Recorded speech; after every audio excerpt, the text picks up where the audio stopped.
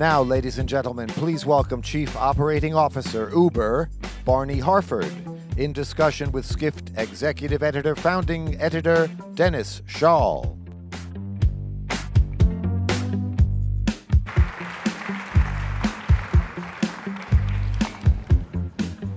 Barney, thank you for being here. Absolutely, great to be here. Thanks for having me. Everyone remember to do Slido. I think you have that down by now.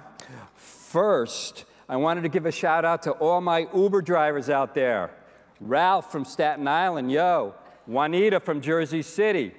Jenny from the block. No, not Jenny. Barney is number 2 at Uber. He's COO. And he's had a very interesting journey, if you don't know. It's a typical travel industry journey, wink, wink. He started working at Expedia in 1999, became head of Expedia Asia Pacific. In 2009, he became CEO of a nearly bankrupt Orbitz, fought with Expedia, competed against Expedia over booking fees and loyalty programs, you name it. And in 2015, he neatly sold his company to Expedia for $1.6 billion, made a lot of money for investors. So you can't really make this stuff up. So you arrive at Uber. The Expedia CEO first bolted to Uber about a year ago, and Barney arrived there as COO a couple months later. You arrive at Uber in late 2017. There's a ton of issues there, right? It's a global brand. You're losing a lot of money every quarter. There are safety issues, regulatory issues, legal issues, privacy issues, and importantly, there's a bro culture there, notorious, and an investigation led to the firing of dozens of employees. So you've been there less than a year. What kind of progress do you think you've made so far? Yeah, well, thanks for the intro, and great to be here. You know, when Dara took the job, you know, we were chatting back and forth very, very quickly, and by the end of the first week, you know, we were sitting down together, and he was sharing some of the information he was learning about the company, and you know, what really excited me was the scale of the opportunity. This is a business that today is doing more rides around the world, 5 billion a year, than all the world's airlines put together carry passengers. And the opportunity, and we're just getting started, the opportunity to have an impact on the development of our cities, the way we live in the future, was very clear given that scale and given the expansive nature of the company's vision. But clearly, you know, it's not the opportunity for Dara and I to come in and take this role, or these roles at the company, wouldn't have happened if there hadn't been some serious challenge at the company. And 2017 was a really bad year for the company.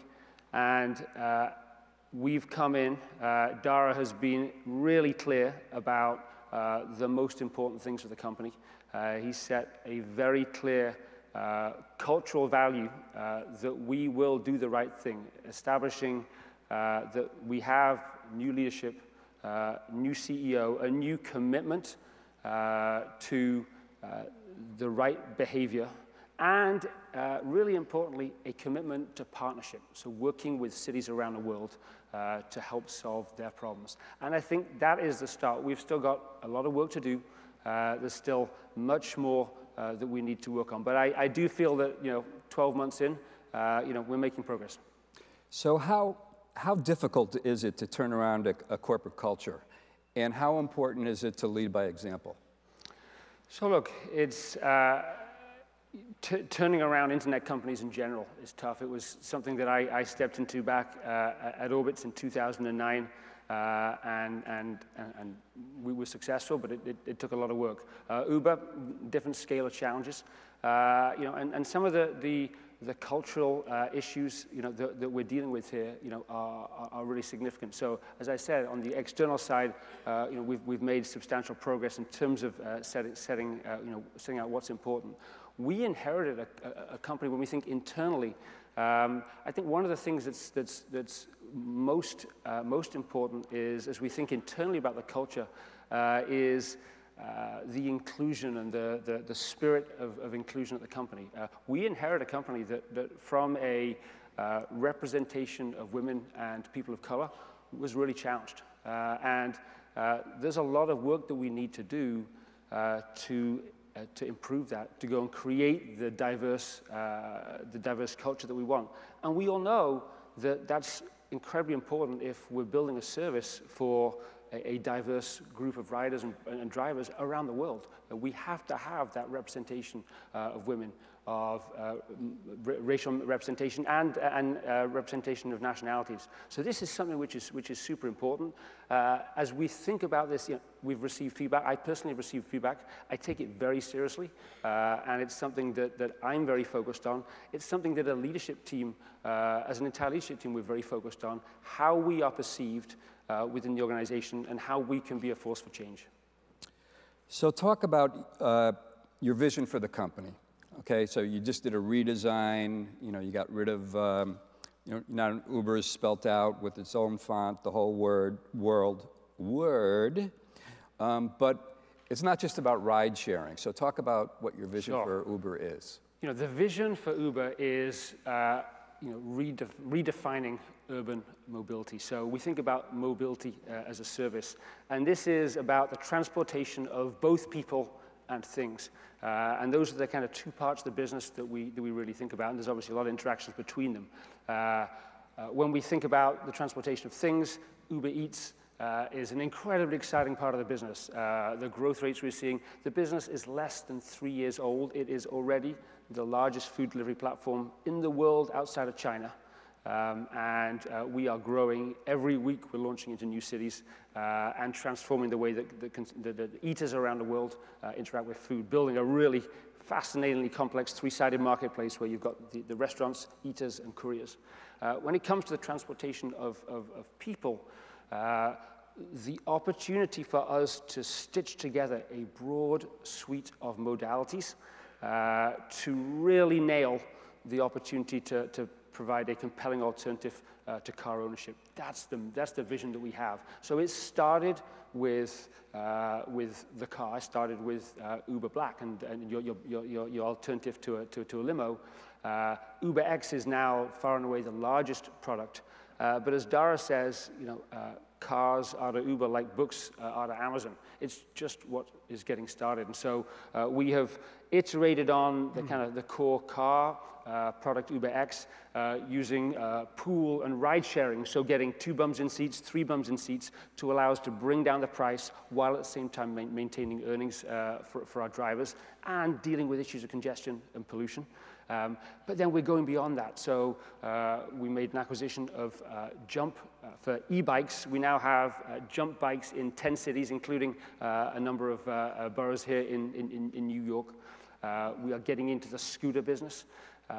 And we are looking around the world at new modalities that we can tap into. For example, I was in India recently, Uber Moto. You'll have a motorbike driver.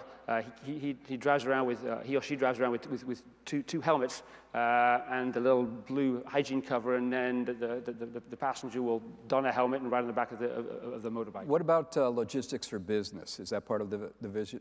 So the way we deal, so we have an organization called Uber for Business. Uber for Business has got 65,000 organizations today around the world that are using Uber for Business to procure transportation services for their employees and their customers, and or food delivery services through Uber Eats. And what we believe with Uber for Business is we can really streamline and enhance the control that a company, a corporation, or a university can have over the spend for its transportation. If you think about the old world where people would pay cash and get a receipt and have to go and expense it, now that process can be streamlined. And one of our expensing partners, Certify, announced in 2016 that Uber is now the most expensed item across the United States. Yep. And so ensuring that seamless nature is super important. So it's no secret that an IPO is on the horizon. There's probably not a lot you could say about that, but how does Uber start making money? How does Uber become profitable? I believe you're on track for about $10 billion in revenue this year, but you lost $660 million in the second quarter. So how does Uber get profitable? And in the short term, do you have to get profitable? Great question. So you're right. I don't have any specific comment on the IPO at this stage. But if we think about the business model broadly, I think it's important to understand the core rideshare business is solidly profitable, and in fact has been solidly profitable now for the last 5 quarters. Now, we are playing in an incredibly large category, the global transportation category. It's a $6 trillion category. And so we see in many of these adjacent areas substantial growth opportunities. I talked about bikes and scooters. We are investing substantially in the development of autonomous driving technologies. We are building an ecosystem with Uber Elevate to create urban flight transportation of the future. By 2023, we expect to launch eVTOL transportation within our cities. And so these are areas that we think it continues to make sense to invest in. What's important for us is to be able to show the path to that profitability and to show the profitable nature of the core business that we're building, while at the same time we invest into these new categories. I did give a shout out to my drivers before, and what I hear is we're not making enough money. Uber promises us this percentage, and we're not getting that percentage. So how can, and I've seen you guys advertising about, drivers being, stakeholders. So how really can you improve the lot of drivers, and why shouldn't drivers be employees of Uber? So look, our driver partners and courier partners around the world are an incredible part, incredibly important part of the business, and the relationship that we have as an organization with them is very, very important to us. I think when I sit down and talk with drivers, one of the most important things for them is flexibility, the ability for them to set their own schedule, right, and to allow the work that they do on our platform to line up with their other commitments in their life. Mm-hmm. Also, when I'm traveling around the world, I think one of the things that really stands out, talking to both drivers but also governments, is the role that we play in creating micro-entrepreneurship opportunities around the world. I was in Egypt a few months ago and sitting down with one of the representatives of the government, and just being able to talk about the 200,000 Egyptian drivers that we have on the platform, mm-hmm, many of whom had been structurally unemployed before. Similarly, in France, conversations Dara's had with President Macron, how we're helping address the issues of structural unemployment in the banlieue outside of Paris. Similarly, I was in Saudi Arabia, 100,000 Saudi drivers. This ability to create economic growth and bring folks who had previously unemployed into the workforce, I think is a really important part. There's no doubt that you're creating opportunity, but you're saying that the flexible nature of the job precludes them becoming employees, or is that what you're saying? Well, so to the question of independent contractor versus, right, employee, look, I think if you look at this industry, if you look at people who are providing transportation, taxi drivers, et cetera, these are self-employed people. And I think we're very clear in the independent nature of the work that the drivers have. And we know the value that they place on flexibility. And so I think we're very clear, both from a legal perspective, but also from a philosophical perspective, the types of opportunities that we want to provide and we're able to provide through the platform. Let's talk about the safety. One other point I will say on that one, though. I think one of the areas that I think, one of the reasons why this is such an important area, if we think about the policy debate, is around the provision of benefits to gig economy participants. Mm-hmm. And I think we've been at the forefront of that. Earlier this year, we announced a partner protection program in Europe, whereby we are providing a set of on-app and also off-app protections for our driver partners and courier partners that will give them protections if they are injured, while they are driving, but will also give them important benefits such as maternity and paternity benefits. These are really important ways that I think we're leading in kind of creating these protections for new economy workers. And I think that's the kind of thing that we would like to be at the forefront of, around the world. Speaking of protections, let's talk about the safety issue. There was the notorious rape in India of a passenger. I'm sure there have been plenty of other incidents. What's new on the safety front, both for drivers and for passengers? Sure. So when Dara came to the company, it was very clear, and he articulated very quickly that the most important priority for the company was safety. Safety is our #1 priority. It is something that we are deeply committed to investing behind, and we are committed to using technology and investing in technology to make this a true differentiator for Uber. If you think back to the world before ride-sharing and the lack of protections, the lack of GPS tracking of where you were, the lack of visibility into use of a rating system, or the lack of an ability to share your positioning with a loved one. There's been substantial progress that has been made as we've ushered in the world of ride-sharing.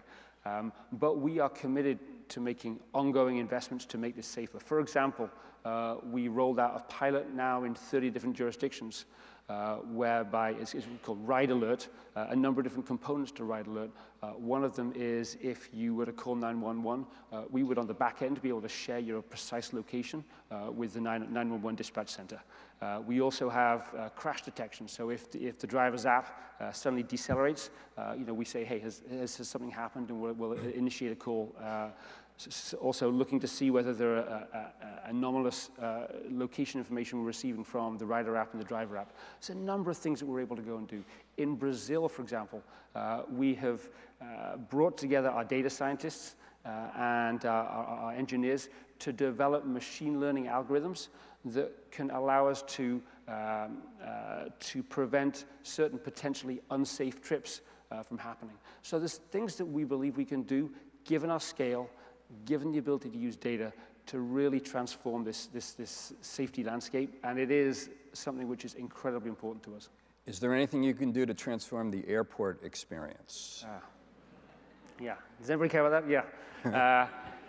Yes, absolutely. It's an area I'm super passionate about, coming from the travel space, and I thought we might have a few people here who'd be interested in that. So we believe that I mean, if you look at the scale of our airport engagement today, it's kind of mind-blowing. I had the team pull the stats. I don't think we've shared this number before. We do 250 million trips either to or from airports every year. While that seems like a large number, we're still actually only scratching the surface. That represents about 5% of the departures/arrivals into airports around the world. So there's a lot of opportunity to improve that. Some of the things that we're doing, again, this is the opportunity to use technology to enhance the experience. So we've got a product called Rematch. It takes a driver who is dropping a passenger off at an airport and makes them immediately available for a pickup from the airport. And I'm sure any of you who've used Uber at an airport, typically, you'll be pulling somebody from an off-location lot, and it could be a 5, 6, 7, 8, 9, 10-minute ETA. Right. In tests at Newark, we've been able to reduce the average ETA from 8 minutes when it's a regular dispatch to 3 minutes when it's a rematch. And we rolled out Rematch this week across 250 airports. Right. So real opportunity to improve. We're putting beacons and Wi-Fi access points around airports to allow for that location to be better served and to know where people are going. So it's something we're super excited about. We think it can get so much better, and we are excited to work with airport authorities to enhance that experience and to work with airlines to create a seamless experience from your home to your destinations and back again. Let's go to some audience questions. Lyft arguably has a friendlier brand presence than Uber. Do you have plans to try to change that, and how? I hear this from some drivers too, that they like, they do both, and they sometimes like working for Lyft better. Yeah. So We've spent a lot of time over the course of this year thinking about how to evolve the brand. I'm really excited. We announced just a week or two ago that we have appointed a Chief Marketing Officer, Rebecca Messina, who's joining us. She used to be CMO at Beam Suntory, before that 20 years at Coca-Cola. So I'm super excited to have her come in and be able to bring together the marketing organization for Uber around the world. Right now we have groups, groups in different mega regions. But one of the things that we wanted to do in terms of our brand architecture this year was, first of all, to kind of make it clear that we do have a new CEO, a new management, and a new direction. And we accomplished that with the ads that we ran a couple of months ago that Dara featured in. He's very happy that we'd have a new set of ads that no longer feature him. I don't think he didn't love being the talent, although I think he did a pretty good job. The new set of ads that we've got, though, are very much designed to create an emotional connection between Uber and our riders, Uber and our drivers, and to emphasize the idea that kind of comes from our mission, our movement ignites opportunity, the way that we help connect riders and drivers with opportunity in their lives. And that's what we're trying to establish, that emotional connection. We've talked a lot about drivers, but isn't the future of mobility driverless? You had that tragic accident in Arizona. What about driverless cars? Sure. So, I think when we look at the autonomous future, it's not something that's going to happen overnight. It's not so much going to happen in the next 2 or 3 years. This is a long-term evolution. As a company, we think it is important for us to be investing in this area because we want to make sure that there's not one company that monopolizes autonomous technologies. At the same time, we're doing it with a spirit of partnership. We announced a $500 million investment from Toyota, and the fact that Toyota is going to be one of the OEM groups that will be using our technology. Our goal is to create technology that can be deployed across multiple industry participants, and I think that it's going to be a long process. There's a lot of mapping that needs to be done on a street-by-street basis. For a long time, autonomous vehicles are going to sit alongside human-driven vehicles. It will be an evolution. Over time, if you think about the road fatality rates, on 40,000 fatalities on the roads in the US every year, 1.5 million around the world, I do believe that an autonomous future will help bring that down, but it's going to take a long time. We have 20 seconds. What steps are you taking to recruit and hire women and diverse employees, and also on the board level? Sure. So this is something which is super important to us. We are doing a lot of things here as we think about our recruiting processes, as we think about how do we prioritize diverse candidates, how do we create a diversity window, so a few weeks at the beginning of roles being posted to allow us to prioritize diverse candidates. As we think about our processes for interviewing, both making sure that we have diverse loops, diverse panels, so not just the candidates, but also the folks who are interviewing are truly diverse. And also really thinking through some of the processes within that recruiting process and to what extent that those can be introducing subconscious biases. For example, the use of the panel interview and certain other criteria. We're also, however, it's not just about recruiting from the outside. It's also about what we're doing in terms of promotion. And so we're being very analytic about understanding promotion velocity across our organization. In fact, just this promotion cycle, we actually achieved equal promotion velocity for men and for women across the organization, which it shouldn't be groundbreaking, but it is real progress. And so Barney, we have a bunch of questions for you, but we're out of time. Thank you so much. Thank you so much. Enjoyed it. Thanks, Barney.